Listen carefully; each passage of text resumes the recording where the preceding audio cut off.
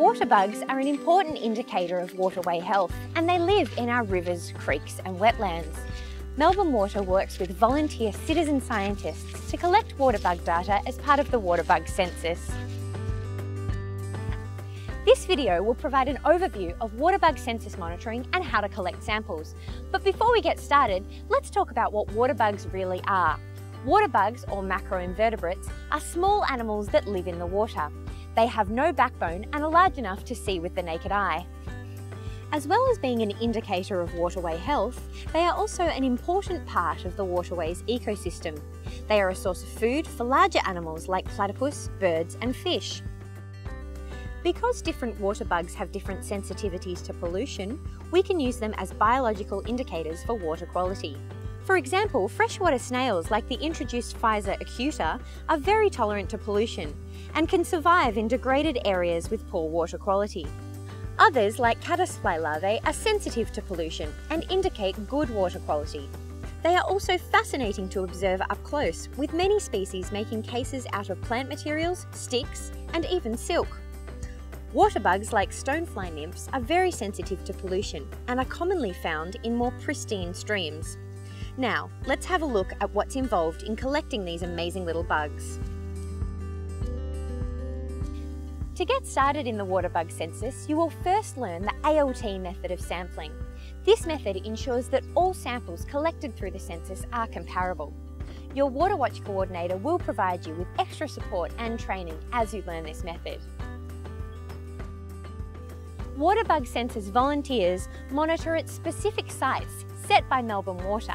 They monitor in autumn and spring, and during this time it doesn't matter when the samples are taken, but always make sure that you check the weather before you go out monitoring.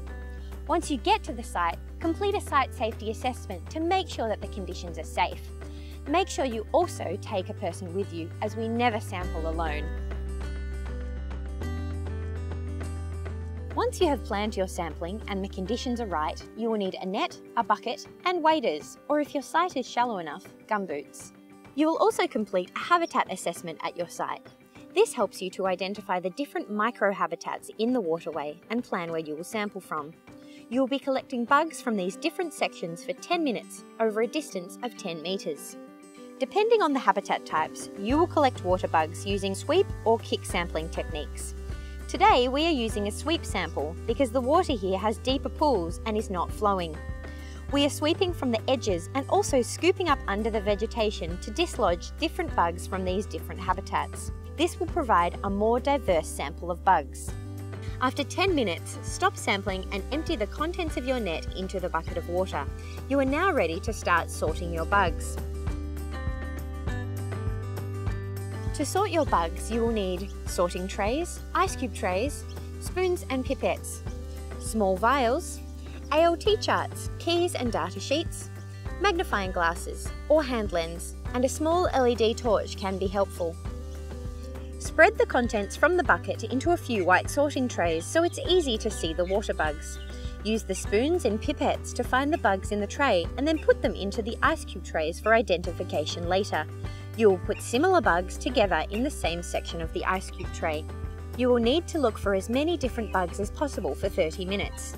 But if you find a new type of bug in the last 5 minutes, then you'll add another 5 minutes to your sorting time. Once you have picked all of your water bugs out of your sample, you can start identifying them. You will work through the ALT identification chart and use the ALT keys to work out which bugs you have, using your magnifying glass and torch to see small features if you need to. If you're not sure what you are seeing, confer with others to help to identify your bugs. Fill in your data sheet as you go with the number of bugs and types of bugs you have found. When you have finished, return your bugs to the same waterway and clean your equipment. Email in your data sheet to your Waterwatch coordinator once your survey has been completed. We will email you back confirming your results, and we'll also send you your signal score for that site. The signal score is an overall rating of how healthy the site is. Your data will contribute to Melbourne Water's management of our local waterways, and it will also be sent into the Atlas of Living Australia, Australia's national biodiversity database. Your citizen science contribution through the Waterbug Census helps Melbourne Water to manage Melbourne's waterways and helps to protect them now and into the future. To get involved in the Waterbug Census, please contact Waterwatch or visit the Melbourne Water website.